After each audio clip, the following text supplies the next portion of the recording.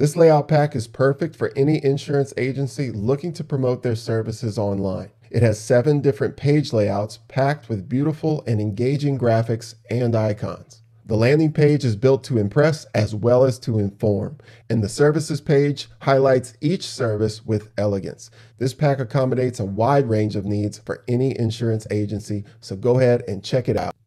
Before you can start adding pre-made layouts using the Divi Builder, you must first authenticate your Elegant Themes subscription.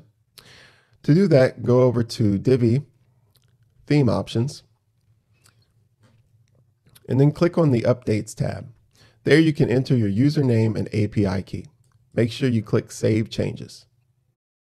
After that, you're ready to start adding new layouts to your pages. Let's get started by creating a new page by going to Pages, Add New.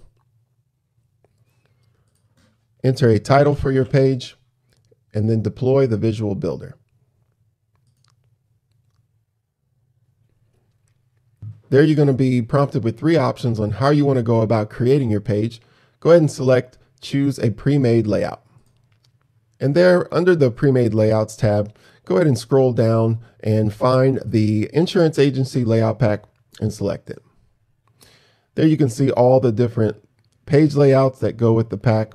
Go ahead and select the one that you want to use and then click Use this layout. Once the layout loads on the page, don't forget to publish it.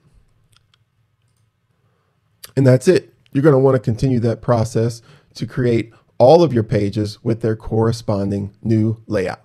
After that, you're ready to create your menu. To do that, go over to your WordPress dashboard and then navigate to Appearance, Menus. Go ahead and enter a name for your menu and then select Create Menu. Then over here on the left, you can select all the pages that you've created with their new layouts and then add them to the menu by clicking Add to Menu. Then under the menu structure area, you can organize your menu items however you like, and then make sure to select Primary Menu as your display location and then Save Menu.